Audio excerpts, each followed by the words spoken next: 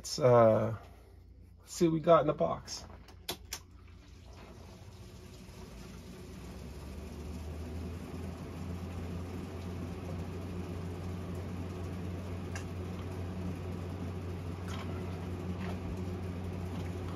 Okay, let's see what Stratomatic brought us. Nice shipping. Like I said, ordered it Monday. Came on Friday. So, just a few days there. Let's see what we got here. Okay, it's just nothing else in the box. Put that aside. Now, see what you guys can guess. Now, I'm a big fan of 90s sports, you know. So, with APBA, the only 90s season they have in this sport is 1998. And I'm a real big fan of this particular season. And I do not use these rubber bands anymore. I'm getting rid of those. I'm going to envelopes. But I got this season on the PC game of football, and I saw the card set wasn't that expensive. It was only like 25 bucks, I think. But it was only the 6 teams. So this is the 1990 or 1992 NFL season. The reason I got this was in 1992 I went to quite a few Steeler games, and I was really that was the first year of Bill Cowher in Pittsburgh here, and they had a really exciting team because they had been pretty down and out for a few years, and Cowher came in and replaced Chuck Noll.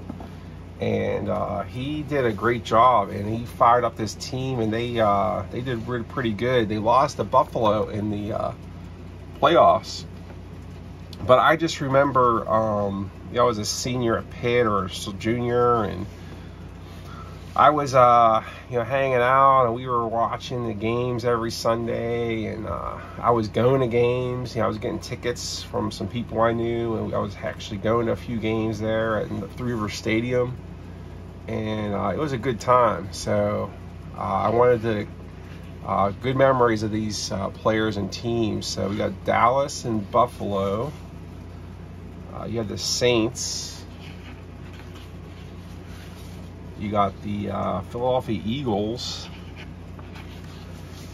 Yeah, you got the Pittsburgh Steelers.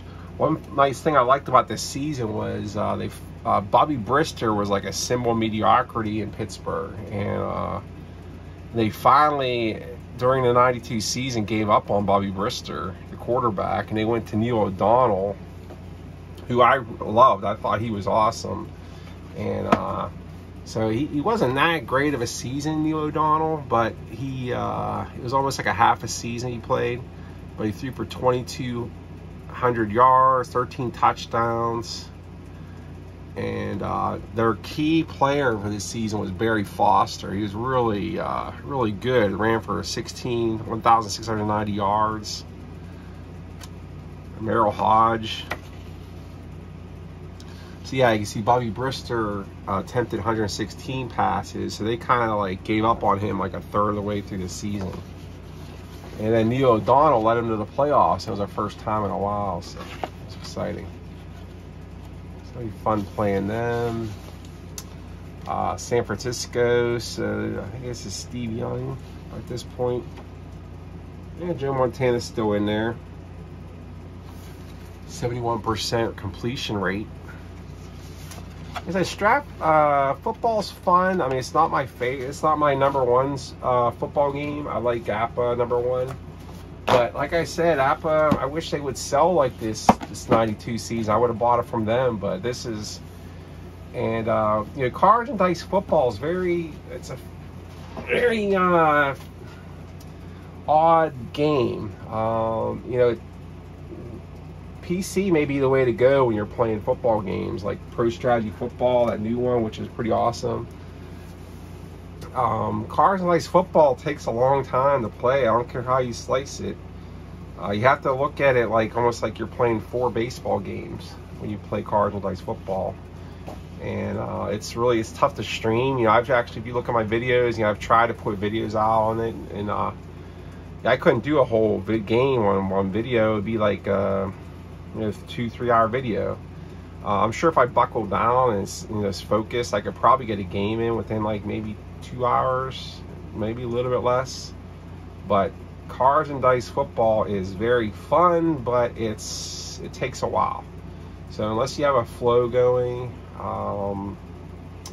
yeah, I even tried other sports. You could see other game companies like Inside Blitz, but like I said, we're gonna enjoy this, reminisce about these players, we'll perforate those teams, and we'll have fun with that. So let's go to the next box here. So we got an official unboxing. This is definitely a Kirk Berglund certified unboxing. I mean, you got like the tape on this and everything. So let's see what we got from Replay. This is going to be I guarantee you guys are going to say, huh, why the hell would you buy that when you open this? And I'm going to laugh because there's reasons for it. And I don't know why. You guys could probably relate to this. Sometimes just one season just gets under your craw, or one game, one season, and you have to have it. And I know you guys out there have experienced that. And it's like you get your mind set on one season, and you just can't stop. And I actually have this season for Appa. I have it for Appa's computer game, and I even have the computer game of this game. But now I wanted the Cards and Dice. So let's take a look at what we got here.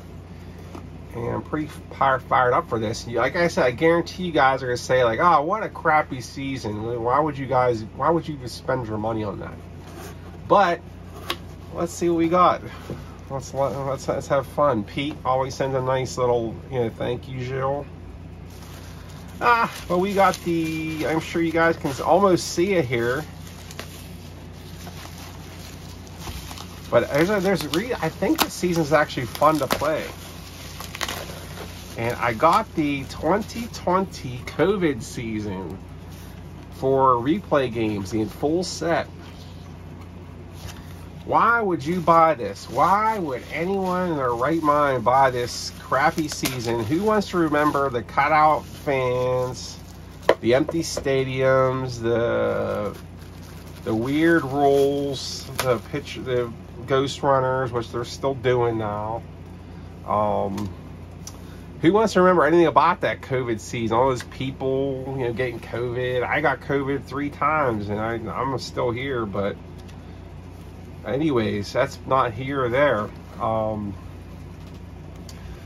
This season is pretty fun. There was a lot of things you could do with this. First of all, it's a short season. It's only like 60 games. So if you wanted to replay a team's entire season, you could easily do it. Couple other things you could do. You could play the whole season, even on the PC game. It'll let you replay the entire 162 to see how it played out with these cards. And now these cards are kind of wacky, and there's some really crazy players in here. But this season is so intriguing. There was what I did, I actually had the top 9 set for this. So I'm actually going to try to sell that, or maybe give that to somebody. I had the top 9 2020 replay. When I got that in 2021, I replayed. I did a tournament of a 23 game tournament of each team with 2020, and it was super fun. The actual the Braves and the Dodgers met in the finals, and the Dodgers beat them in 7 games, championship series at the very end. And the pitching is like lights out. So let's see what we got here. I just want to point out some cards. One card I think is pretty interesting is this JD Martinez, Boston. You think of him being awesome, but look at his stats. He batted like .213. You know, he still had 7 home runs and 211 at bats, but that's not like JD Martinez, you know. You have Bobby Dahlback's in there, 80.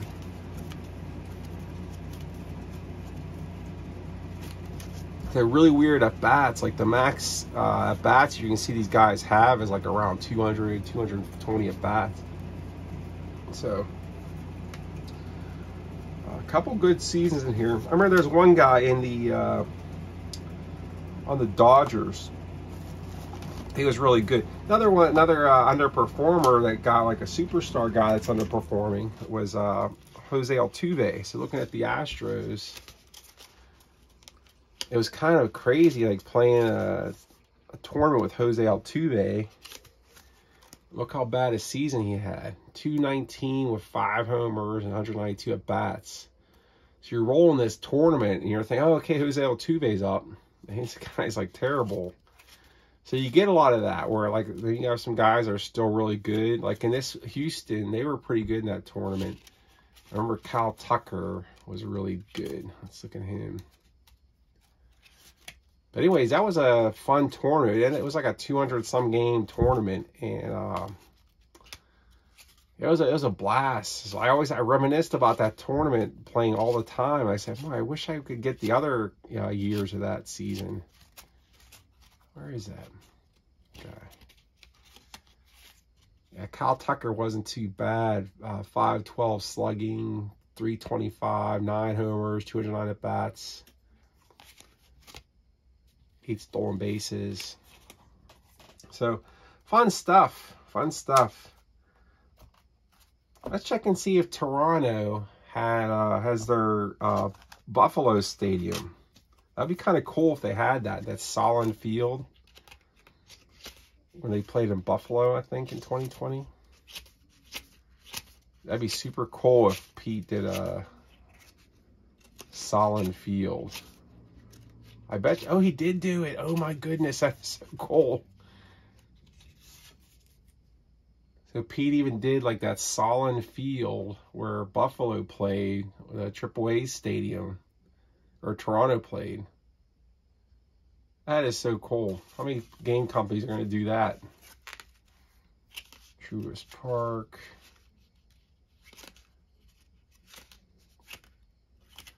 PNC Park. I don't know if they let fans in that entire year there. It's kind of crazy. So anyways, that's the game. So it'll be going away. The collection's kind of getting complete because there's really not a lot of stuff I'm interested in buying. I do have an Apple order coming in here pretty soon, but you know, I go to these game company sites and there's pretty much, I have pretty much everything I want to play for the rest of my life. And I do kind of like the new sets when they come out, but you know, it's tough for storage too. You run out of space. Like I'm running a little bit tight on my space here, so I gotta kind of watch like what I'm buying, because I know I have space for this, you know, these 2 things I got, but we'll see how it goes.